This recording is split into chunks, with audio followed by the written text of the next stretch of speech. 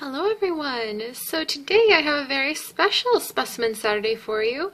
I was coming in to change the water and add the fresh food, just put the fresh food in for my crested geckos, and Midna is out and about and shedding right now. So don't panic, this is actually totally a normal crested gecko look for when a crested gecko is shedding their old skin and moving into their new skin, and I don't often catch them when they have just started shed like this.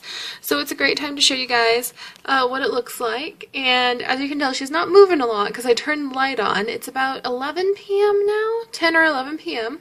So this is when my crested geckos become very active. My crested geckos are nocturnal animals. Oh, look, you can see her little throat moving. Oh, she's so cute. But they are nocturnal animals, so that means that they wake up at night and they sleep all through during the day. Like, her favorite place to sleep is usually the paper towel roll where Mello is sleeping. Hey, Mello. These two came housed together eons ago when I got them. But eventually, when we move, I'm hoping I can get Midna her very own tank so that she can have all of the room that she wants to claim as her own territory. They're not very social creatures. They really prefer having their own space, and I would just love to see this lovely lady in a nice tank for her so that she could enjoy it. Plus Mello spends most of his day inside of his favorite, absolutely beloved paper towel roll, which I have to throw out. I have a new paper towel roll ready. Oh, oh, oh, and there goes Midna. Come back, Midna. But I haven't managed to get my hands. Oops, there's my gecko. Hi! Hi, sweetie! What do you think? But I haven't managed to get Mello out of his current paper towel roll long enough. Oh, hi, there's your little tongue. For me to be able to swap the paper towel rolls. But today is all about Midna and her shedding. So for those of you who don't know, reptiles, many species of reptiles, some species of fish and other odd creatures, do shed their skin. We shed our skin, only it's like a little bit at a time. And it's like what dust and little like skin fragments are made out of. Hi, Midna. Whereas some species of reptile, like Midna here, shed their skin all at once, and when they do, they often will end up like this. So Midna is a crested gecko, as I've mentioned. She has no teeth. She just has a little razor mouth. This is the goop that they eat. This is actually basically a pureed crickets and fruit meal from a really awesome biologist who has put together some great food for these lovelies. But when she sheds, she doesn't shed like a snake. She does not have skin like a snake, so she doesn't have the really thick scales, the thick heavy scales, and sometimes they just don't shed all at once. You'll often see a snake, a healthy shed for a snake will usually come off kind of like a sock off of a snake, whereas crested geckos tend to shed in kind of bits and pieces, and you can actually see right over here her skin poking through, and well, poking through is the wrong term. This is just her old skin that she's got on top of her, kind of like a little white ghosty layer. And what she's going to do is she's going to remove that skin. I keep this area really humid. I use moss, and I have a lot of clay balls that get changed out pretty regularly so that it stays really humid in their tank. They also have a large food dish, so if she wants, she's able to get inside of the water.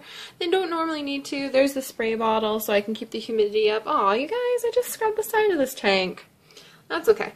They require very little maintenance, but it's still awesome to keep their tanks clean. But look at her. So she looks really creepy right now. But I promise you, she will be a bright, beautiful gecko under there, and every time they shed, it's just a sign that they're growing, they're doing very well, and she's so... Yeah, you're not the happiest, huh? So you want to let them shed on their own, but I'm just going to kind of lift this up. Whoops, there you go. To show you, she has no grip right now. She is not a sticky gecko because the sticky pads on the bottom of her feet will have started to lose their oomph. But you can see where her new growth, basically the new skin cells, it's not really like... This is just like the outer layer of her skin cells that we see right here is poking through right there and a little bit down there. And you just leave them alone to get the shed off themselves unless they need help if the environment isn't humid enough. And she's actually going to eat it. which sounds really weird, doesn't it?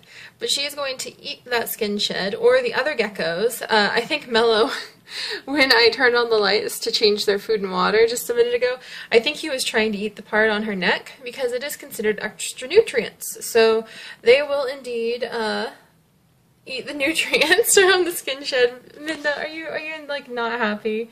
She's like, I do not want to be the star of this show. She's exceptionally dark right now for her skin color. Crested geckos range in coloring, and they actually shift their coloration a little bit depending on mood. And this color of brown means that she's not very happy with me, so I'll leave her alone. But I just wanted to show her off because it's very rare for us to see this shed, and I'll be really lucky if I can actually like maybe get little toes, because they shed everything, even their little toe pads. Even their little toe pads lose the top layer of skin, have a fresh layer come up from underneath. And it's so cute because then you find like a little inverted gecko glove of skin, which sounds really weird when you say it like that. But it's cool from a biologist's point of view. So we'll leave Midna alone, we'll leave Mello alone. Maya's lurking somewhere. I can't wait to get him more tanks soon. Oh, it's something I've always wanted to do for him. I used to have 11 crested geckos, but we're down to just these 3 after I was able to rehome so many of our rescues. So I'm going to let these guys eat their goop, change their water, make sure the environment is humid enough for our lovely lady to finish her shed, and I will see you guys next time. Bye-bye!